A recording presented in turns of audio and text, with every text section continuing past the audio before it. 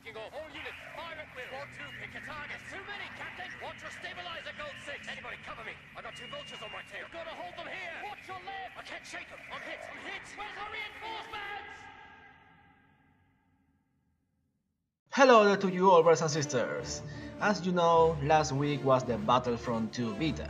And okay, we didn't get to see the things we wanted like prequel heroes, we had again unnecessary heroes like Bosk and Lando, and we didn't get to see much of the material that people want, prequels and sequels era.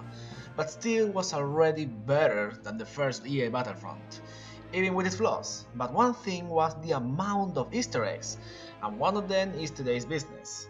In the beta we had a chance to explore Maskanata's castle, and in the area around you can find what all of us can point as the Slave One, landed, a bit of disassembled, and like was adapted and as a camping site. This is not so much of a surprise. After all, in the castle, where you can see all those mini flags, you can see the Mandalorian logo. So another Easter egg related to the Feds is no surprise, but the declaration only points to 2 things.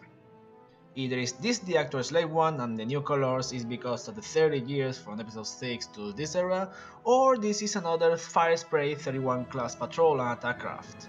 Cause remember that sadly, this new canon doesn't have the expanded universe. However, even if Bounty Hunter, game where we see where Jango Fett got the Slave One is not canon, the tale could be made into Disney canon, like the Battle of Hypori.